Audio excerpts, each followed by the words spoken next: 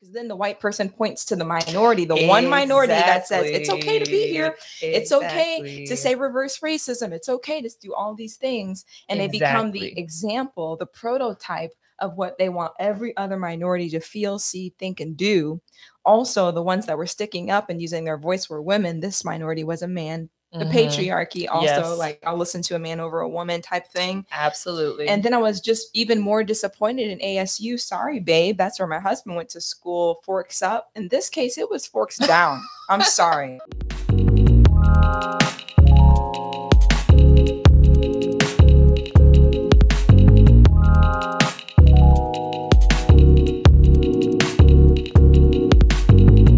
Well, welcome to another episode of Millennials in Ministry. I'm your host, Erin Dooley. You almost said last. Listen, I almost did. And today I have my sister, Ericka. I almost said Victoria. Ericka Vaughn Byrne. Yes, and we have little Mabelicious. Should put a bow on her or something. Oh well, that's okay. She out here looking like a little boy. That's okay. Maeve. All right. Well, I really wanted to do this episode because obviously we live in Arizona, Phoenix downtown area, and AZ Sound Pro, Arizona State University did a something came out on the news, and it was literally about the ASU Multi-cultural Space, and essentially these two Black girls. There's two white guys that came into the multicultural space at ASU, and one had a shirt on that said "Didn't vote for Biden." The other one had a sticker on his laptop that said, what was it? Blue Lives Matter. Blue Lives Matter or Police Lives Matter. I was gonna say defund the police, and I was like, no, that's not what it said. That's what we on. Yeah, that's what we on over here. So yeah, I watched that video. Actually, Kendall made me watch it, and I was really upset. I was really upset when I watched it because I was like, absolutely, I just kept pausing it and making all these comments. And then I was like, you know what? I think it would be actually really fun and practical and insightful to be able to just talk about our response to that video and different insights that we had while watching it. And so I'm going to put the link to the video so you guys can watch it here. But Ericka, I want to, what were some of your thoughts and reflections after watching that? You have your notes too? Yeah, in my head. Oh, okay. Yeah. Well, first, whiteness is so exhausting. Mm-hmm. It's so exhausting. Yeah. And I think for me, it's the confusion of the Wahites that they're so confused about how could they be in the wrong, because whiteness thinks it owns everything. Yes. And it's confused when there's spaces created not for them. They get very confoogled. They're just like, I don't understand. I can be anywhere and everywhere because I'm white. And they, of course, would never say that, but that's how they exercise. Actions speak louder than words. We've learned this since we were a baby, and yet people still keep forgetting it. Yeah. So it's the confusion for me about how you being in a multicultural space with a "I didn't vote for Biden," okay, whatever, and a Blue Lives Matter sticker, how just the very presence of you being there, whether or not you were causing any riots or you were starting any mess, the fact of you just being in that space to take up space in a place that was created for other people to take up space, because you take up space everywhere. Yeah. And the fact that they didn't understand that whiteness wasn't a culture, that just tells me you don't know history, sir. Whiteness is a theft of culture. It's not a creator of culture. It steals every other type of culture and takes up space like you're talking about, which is why cultures and different ethnic people groups have to literally ask and request space just to be safe in and on their own and in and of themselves, because when whiteness shows up, it takes over and it's harmful and all of the things. And obviously these boys don't know that because they kept saying this is reverse racism. Okay, you can't be racist. Minorities cannot be racist. Tell them why. That very definition of racism is when minorities, people that are in the margins, right, are being ostracized, penalized for just being themselves. All these different ways in which there are micro and macro aggressions. Yeah. That's racism, right? That's a very simplified, me just spitting it out version of what it is. But a person that's in the margin, a person that is the minority, can never be racist because it assumes a level of power that we simply do not have. Exactly. Racism stems from power. It's you using your power to take up space, to take away from someone else that doesn't have that. We don't have the power. So they're in no situation, in no way, on any place on God's green earth can there ever be a minority person that is racist. It is impossible. Yeah. Now, there are people that have prejudices and things. Those are some other nuances we can talk about. Yeah. People spitting on reverse racism, it does not exist. Stop it. Stop it, Brad. We don't want to hear about it. Stop it, Spencer. Okay. Golly. No, that's real. That's real. And then does not exist. Okay. I feel like every time I say I was highly disappointed in a minority in their response, but I said what I said. I was disappointed to see the Asian man sticking up for them, because that is an assimilated Asian man who's in the sunken place that doesn't even understand his full culture and what whiteness has done to his people. To protect whiteness is an assimilated character trait. Absolutely.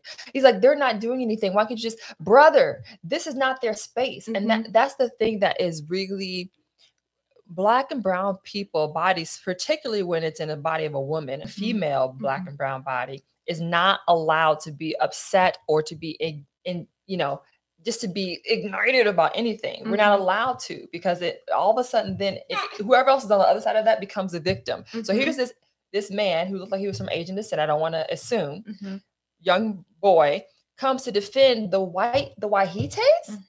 You're in the multicultural system. Well, they're not even doing anything. Why can't you just let them be? Because the space is not for them. We are here to feel safe. Yeah. I don't feel safe when you got a police lives matter and you are like, that's not what this space is about. Yeah. So you're the odd man out. It's like you said, a sunken place or an Uncle Tom. Like, just stop. It's like when the slave is standing on the back of the plantation talking about, Massa, they running away, Massa. Massa, they over there. I saw them go that way, Massa. Stop. Yeah. It's not okay.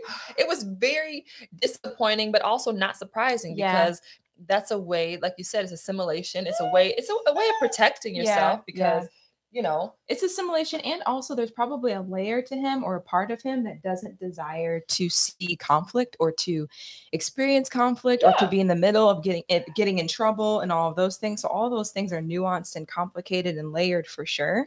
But that was the other reflection I had. It's like, oh, okay, why you? Why does it have to be you? Because then the white person points to the minority, the one minority that says it's okay to be here. It's okay to say reverse racism. It's okay to do all these things. And they become the example, the prototype of what they want every other minority to feel, see, think, and do.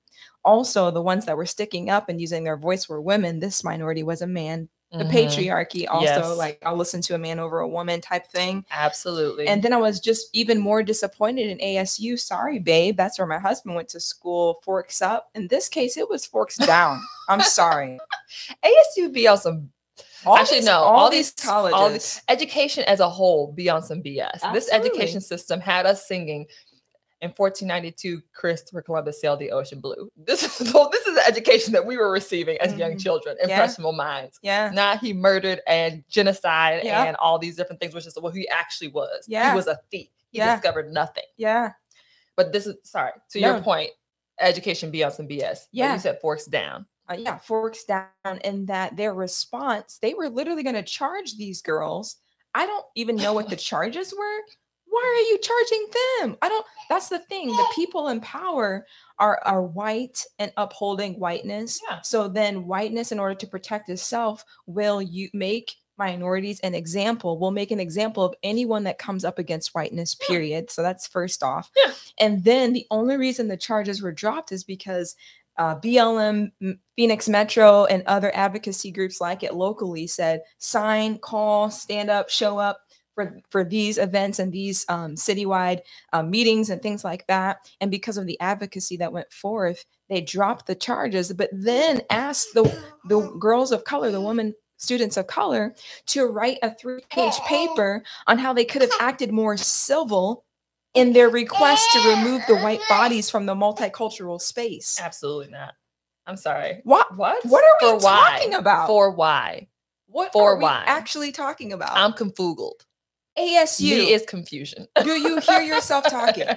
Do you hear so you're going to have the people of color who fought for the multicultural space write a 3-page paper about how they could have acted more civil to remove the whiteness from the multicultural space? Sweetie, what are we talking about? It's the upholding of white supremacy. Oh my gosh. Y'all better get it right. It's the valuing white tears. In this case, white men, white or bruised ego. We'll go there. It's it's upholding the bruised white ego. It instead of standing up for the people that actually fought for this space so they can feel safe. Yeah, it's outrageous.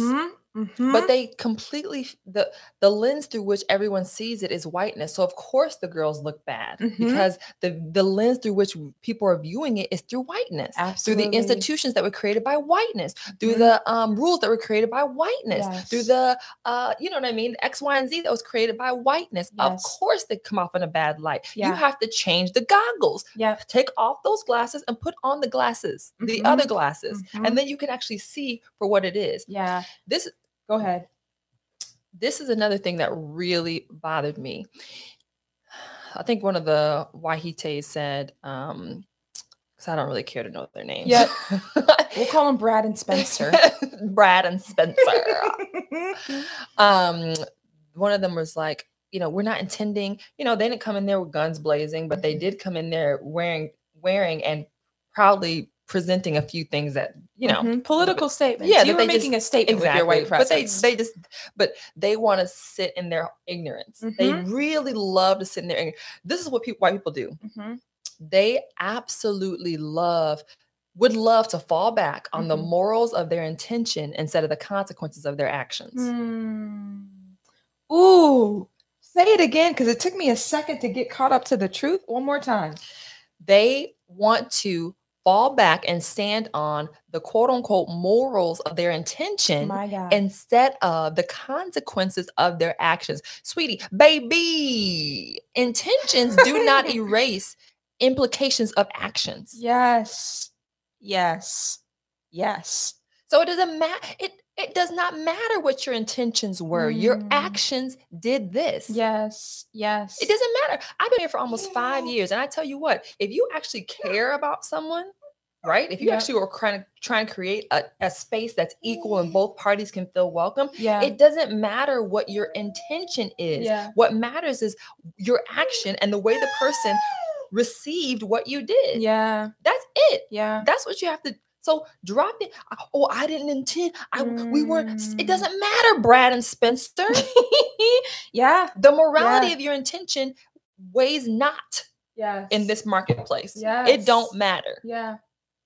Wow. So anyway, that was my little thing about that. And this is the other thing that people just aren't thinking about. Like the white leaders, the white decision makers of ASU that decided to go ahead and press charges were not thinking about the overall narrative that they are communicating to society and every other person of color that's a student in their school. Screaming bullying. Correct. The overarching narrative that you are communicating by pressing charges on people of color is that you can have a space and we want you here because we want to present that we are diverse and we care about we want that money because we want that money. But if you decide to stand up against systemic oppression, and if you decide to stand up against whiteness and all of the things that are wrapped up in that category, you will be punished. That they're saying you can have your own space, but white people can go wherever they want.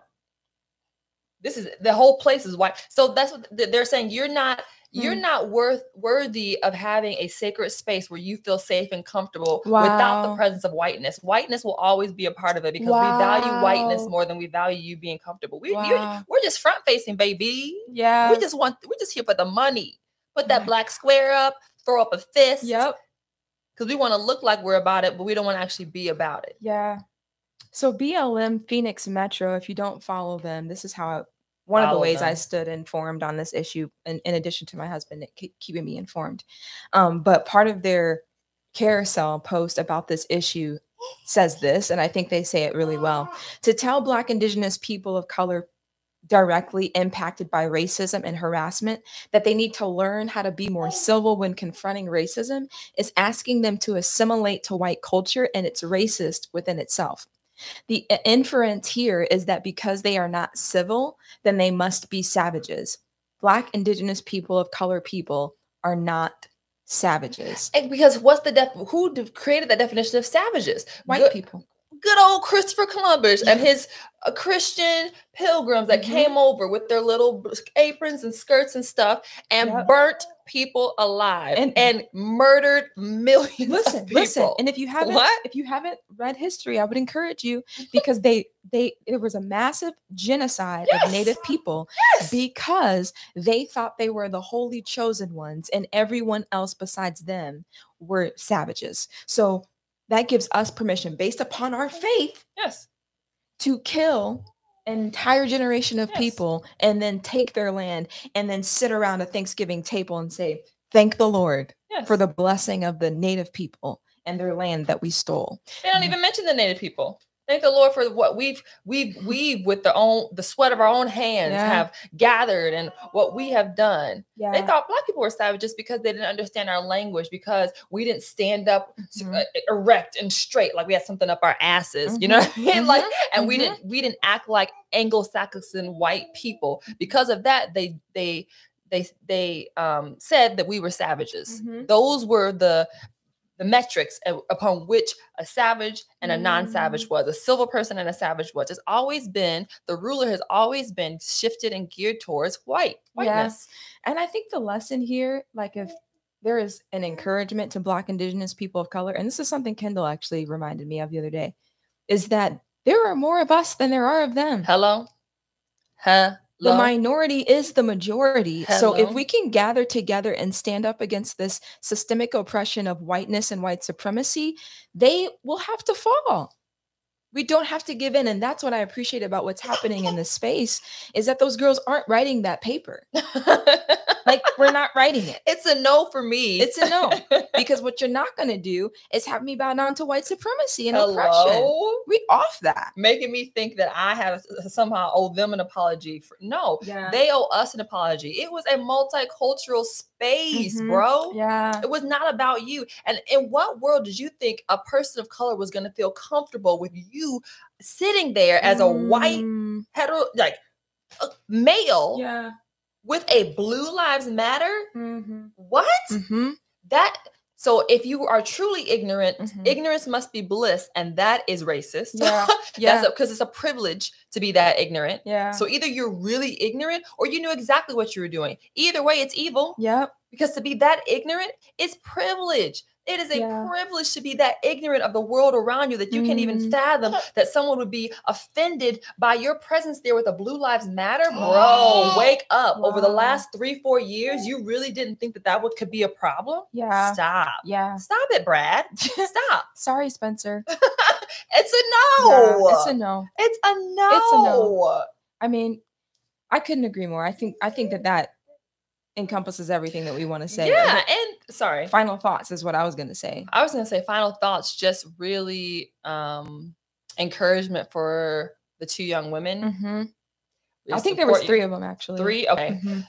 However many, all the young women that were there standing up for their own space and not being silent, because oppression would have them not have said anything. Yeah. Just to be in that space, like feeling very uncomfortable in their own space that they fought for and not say anything, that's oppression. That's the peak oppression. Yeah. So the fact that they stood up in their own bodies, 10 toes down, and said, no, we're not going to do it. And even when those boys were back, we're going to get the deal. Who cares, Brad and Spencer? Yeah. We're going to stand up. So I'm really proud of them and we're supportive of them.